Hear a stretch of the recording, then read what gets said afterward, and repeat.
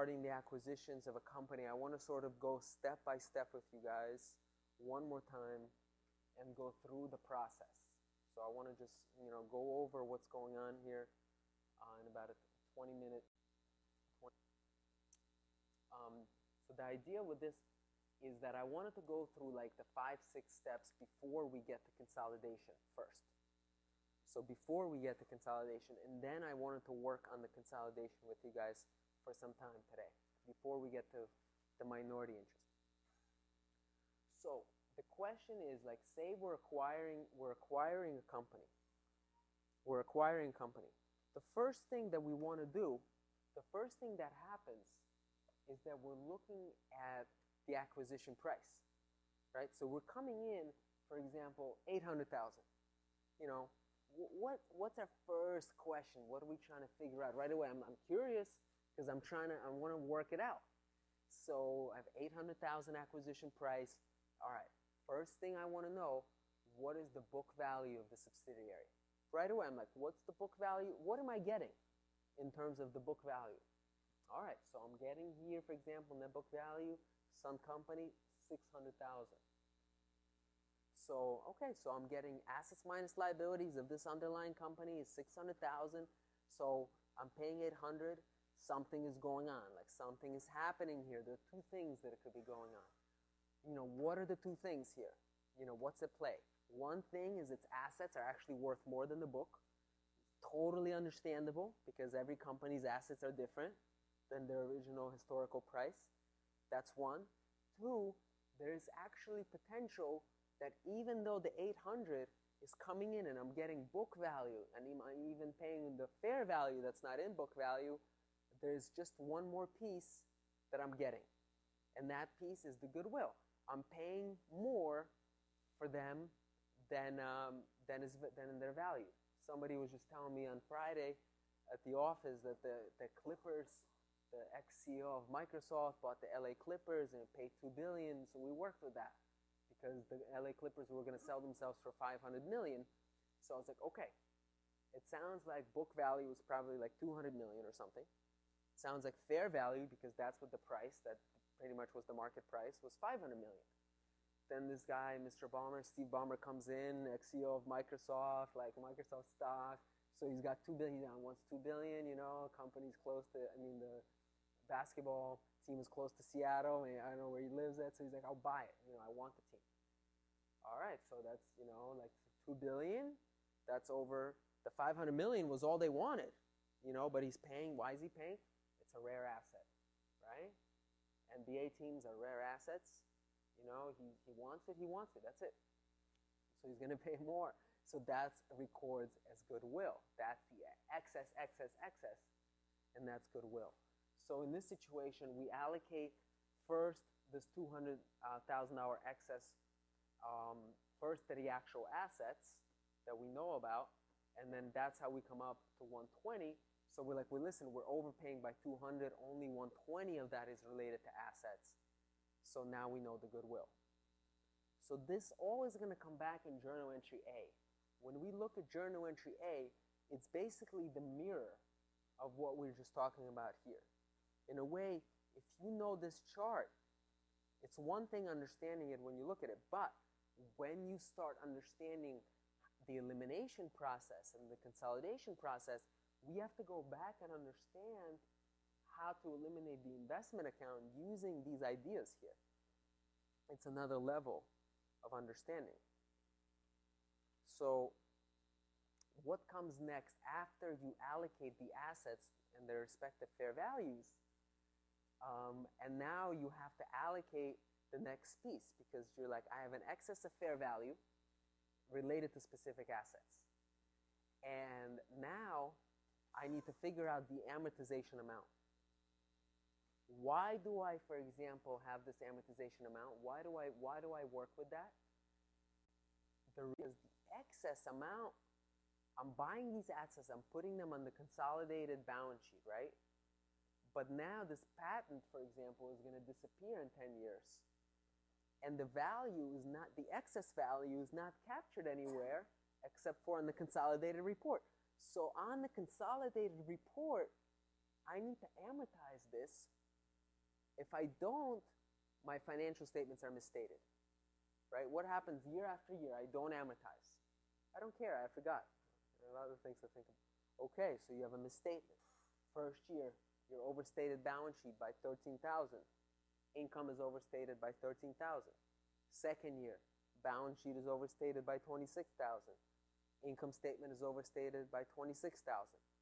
You know, what's going on? Errors, piling up. Why? Listen, this is not, you're not counting, you're including the fair value of this in your balance sheet, but you're not including the fact that it's gradually moving to zero. You need to record that. Now, where do you record that? Let's go back to the foundation. What's the environment of the consolidation business combination environment? You have your parent, sub, consolidation worksheet, consolidated numbers. So things that happen on the consolidation sheet affect only the consolidated report. They don't affect the sub or the parent. When I'm talking about amortization, I'm talking about amortization on the consolidation worksheet. Does amortization affect the subsidiary? No. Does it affect the parent just on its own books? No. It only affects when you consolidate and when you produce your final consolidated report. Everything happens in a flux. So once you know how to do that, the next thing you want to do is learn the 5 methods of affecting the investment account. You know, why do you want to learn the 5 methods of affecting the investment account? Because Journal Entry S and Journal Entry A, I, E, and D, essentially reverse engineer the original effects on the investment account. What's the goal of the consolidation as it relates to the investment account? Get it to zero. Excellent. This is the simplest way of saying it. It's so simple. It's like you want to get the investment account to zero. Like you could talk about it for half an hour, right? It's like you want to just get rid of it, you know? So how do you get the investment account to zero? You want to keep crediting it. Keep crediting, you know, you want to credit out the book value, like you want to credit out the excess fair value, right? You want to credit out like the investment income you added to it. You want to like, you know, add the dividends that you subtracted from it. Anything that you did to it, you want to reverse out. Because there is no investment. You know, why is there no investment, guys? Yeah, because I bought this company, right? I bought this company. It's not an investment. I'm just now bringing its assets and liabilities onto my book. So there is no investment. All right. So we keep the investment for internal reporting purposes. But for external reporting purposes, at year end, as it relates to the consolidated report, we don't keep the investment account. You know, so just think of that clarity. For the internal report, I keep the investment account. For the consolidated report, I get rid of the investment account. So that's important in terms of why are we doing some of these journal entries and who is performing what where. You know, so what are the 5 ways to affect the investment account, just so we understand? And by the way, minority interest, which we do today and Thursday, believe it or not, surprisingly, is actually the exact same thing. So I just want to go over it one more time, because minority interest is actually going to be the same exact piece, just as a reflection sort of on another part of the statement. The original investment value is purchase price. You know, you launch with purchase price. From there on out, how do you affect it? Purchases, add to it. Sales, subtract from it, right? Equity, income, and investee. If it's positive, you add to the investment. If it's negative, you subtract from the investment, right? Dividends, subtracts from the investment, right? Then you have amortization, the amortization of excess of fair value of assets. Subtracts if it's negative, adds if it's positive. How do you have a positive addition from an amortization? Exactly. If it's overvalued on your books, like you're buying a company that has obsolete iPhone 5s on its balance sheet. So these iPhone 5s 4 days ago were worth $400 a phone. Now they're worth $300 a phone. So the book value, you know, it was 400. Now it's 300. So you're gonna have to amortize this negative devaluation, which gives you a negative expense. Negative expenses increase income. So just be aware of that. And then the last one could be positive or negative, and that's the reversal of unrealized deferred revenue regarding unsold inventory, or the subsequent realization of sold inventory after the fact. So these are sort of the only transactions in a way that can affect the investment account. So now that we go into the next piece, you'll see like, oh, okay, well, those are the ones that we're going to reverse. We're going to focus on reversing just that. Just these.